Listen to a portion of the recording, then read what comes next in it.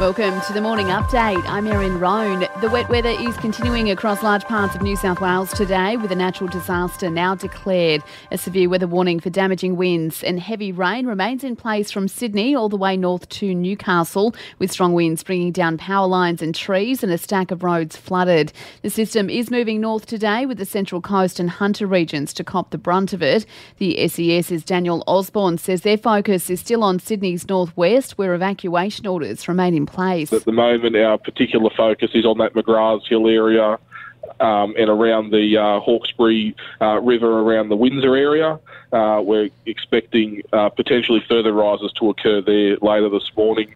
The SES has responded to nearly 5,000 calls for help since the weekend. There is some good news, though, with the Bureau's Helen Reid saying there's light at the end of the tunnel. We are hoping that the heaviest rain is now behind us, but we will still see it to be quite a wet day, still a bit windy, and we do have warnings still current for heavy rainfall as well.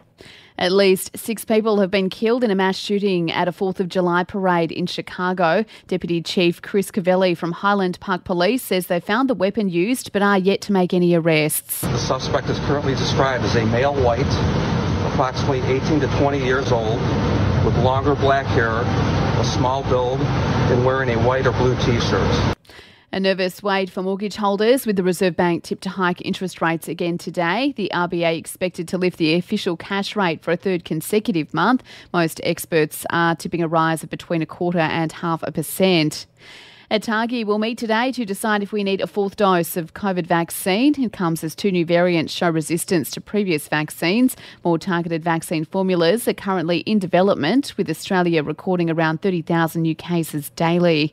And the COVID pandemic is being blamed for a significant drop in organ donation. Lucinda Barry from the Organ and Tissue Authority says the donor wait list has blown out to an all-time high. It doesn't matter how old you are, your lifestyle, or how healthy you are, you can all still register as an organ and tissue donor, even if you've had COVID. To sport, and it's brought to you by Ladbrokes. Mates Mode, the better way to chat, share and bet together. T's and C's apply. And remember, gamble responsibly. Call 1-800-858-858. Aussies Nick Kyrgios and Ajla Tomljanovic are into the quarters at Wimbledon. Fellow Aussie Alex de Minaur was stunned, though, after his opponent came from 2 sets down to snag a win. To AFL, the Lions' Eric Hipwood will front up at the tribunal tonight, charged over a controversial incident during last Thursday night's win over the Bulldogs. And the Blues are heading to Kingscliff as they prepare for next week's Origin decider. And for even more sports news, make sure you check out the Sports Update. You'll find it wherever you're listening to this show. In entertainment news, and Adele has paused her London concert after spotting a fan in trouble. She was getting ready to perform Skyfall when she stopped and alerted security before starting over again. And author Stephen King has revealed there's only ever been one movie he's walked out of, and it wasn't an adaptation of one of his books. Apparently, 2007's Transformers was bad enough to make him get up and leave.